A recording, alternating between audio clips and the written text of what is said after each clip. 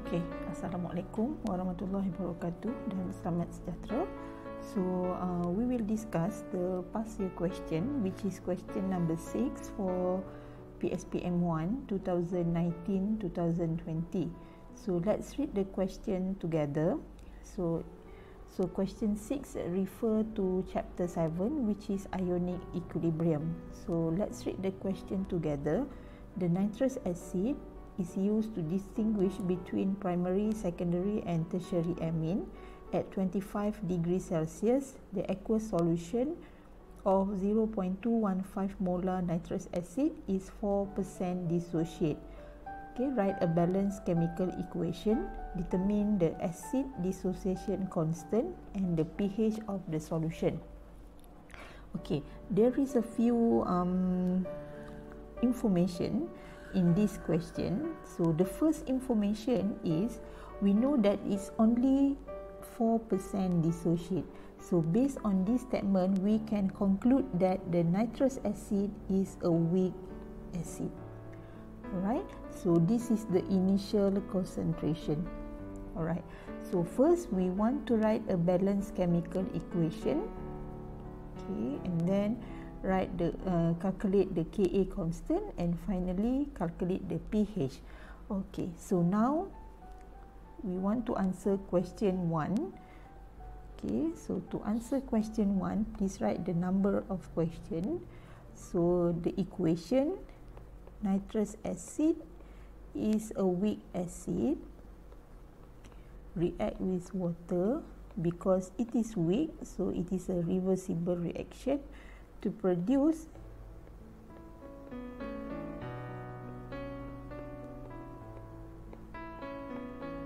okay, so this is the answer for 1. For number 2, we want to calculate the Ka expression, and we are given the information 4% of the nitrous acid dissociate. So it is the percentage dissociate. So the formula for the percentage dissociate is concentration dissociate over concentration initial times 100% is equal to 4%. So concentration dissociate over the initial concentration is 0.215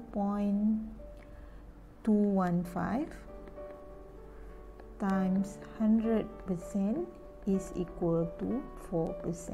So from there you can get the concentration dissociate as 8.6 10 to the power of -3 molar.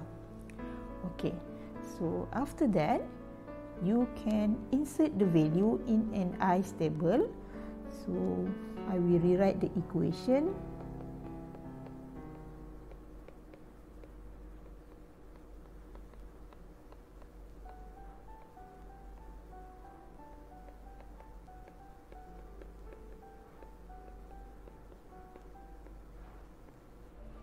NO2, sorry. Let me see the first equation. Oh, NO2, yes. Okay, NO2. So the concentration initial is 0.215 molar. So this is not. So this is 0. This is 0.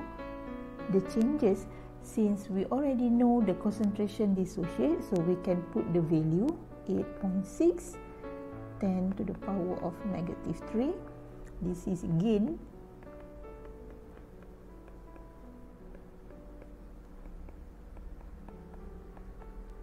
so the concentration final is, what is the value?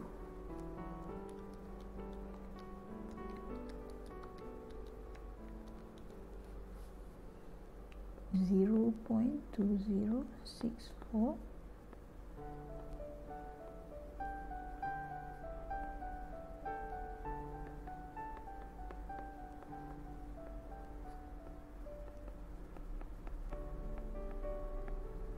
So the Ka expression is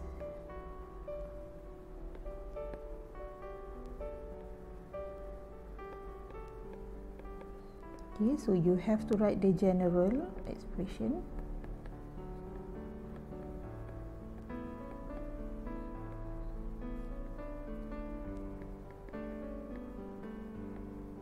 Then you can insert the value.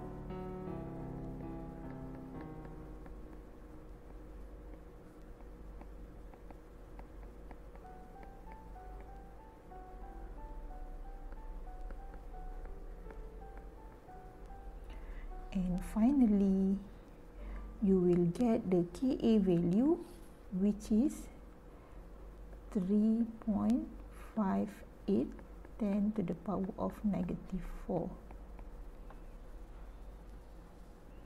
Okay, so this is the answer for 2, part 2, A number 2.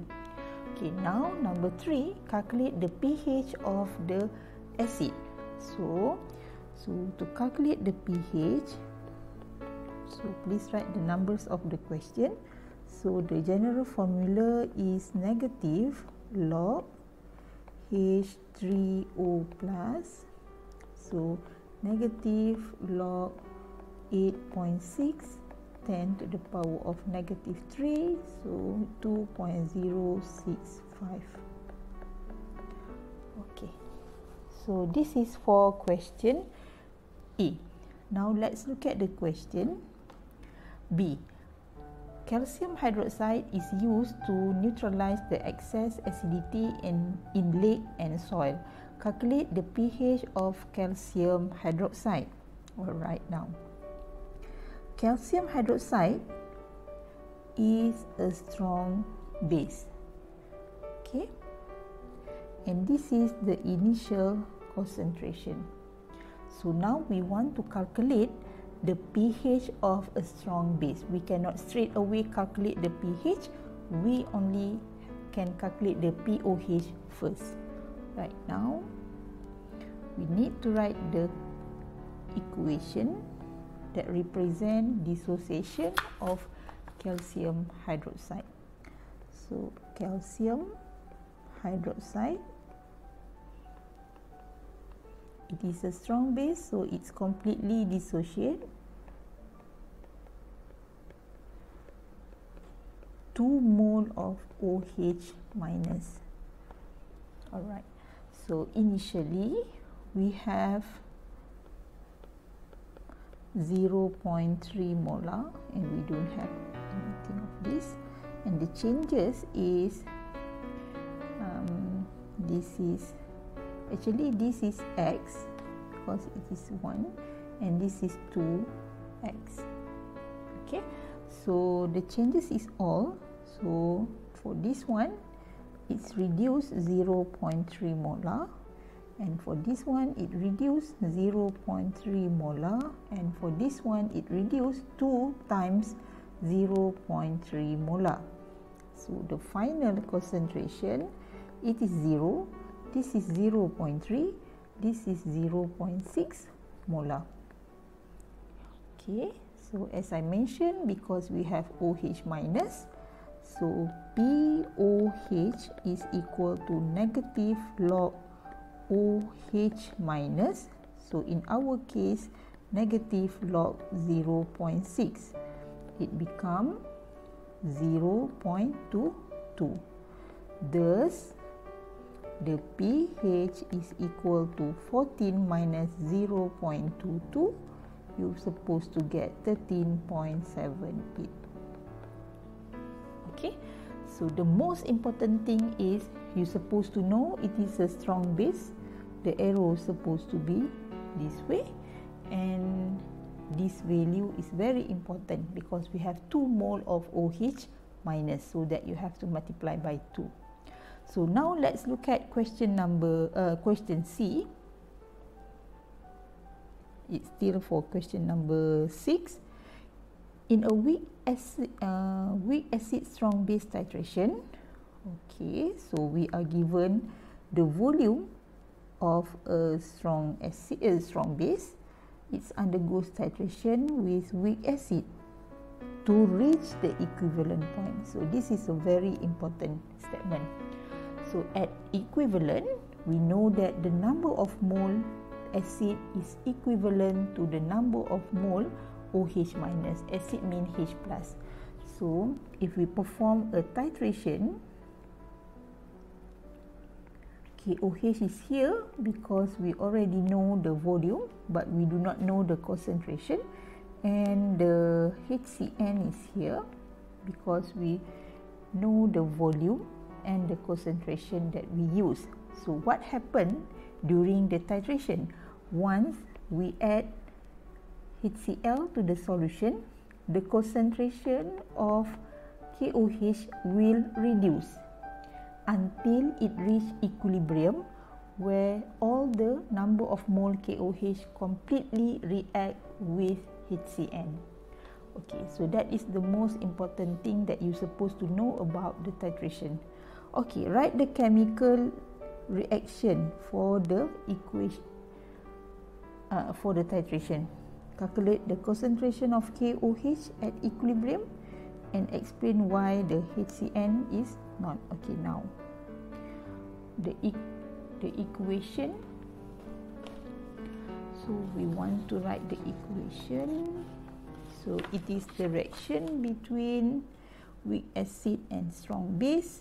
So it is between KOH plus HCN. It will produce KCN, which is a salt, plus water. Okay, what about number 2? So what happened to the concentration of KOH solution at equilibrium? The most important thing is at equilibrium. As I mentioned previously, the number of mole KOH will reduce once the HCN is added, because it will undergo reaction until it reach equilibrium, meaning that all the KOH will undergo reaction.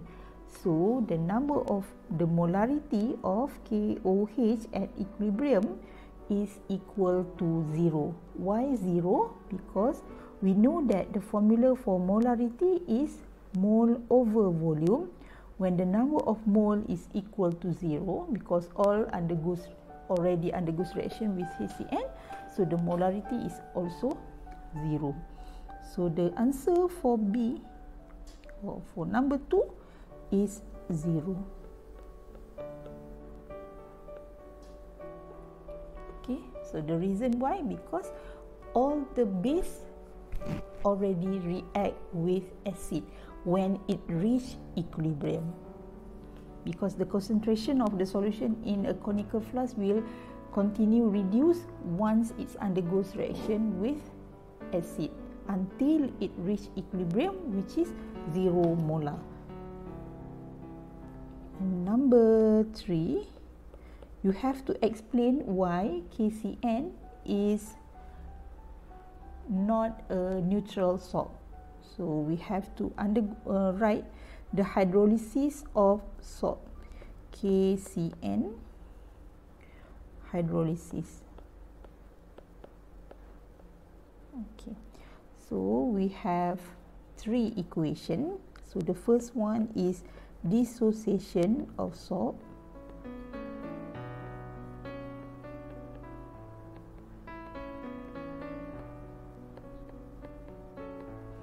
Okay, so K plus ion came from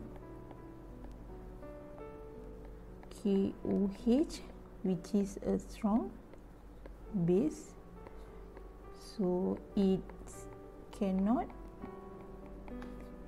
hydrolyze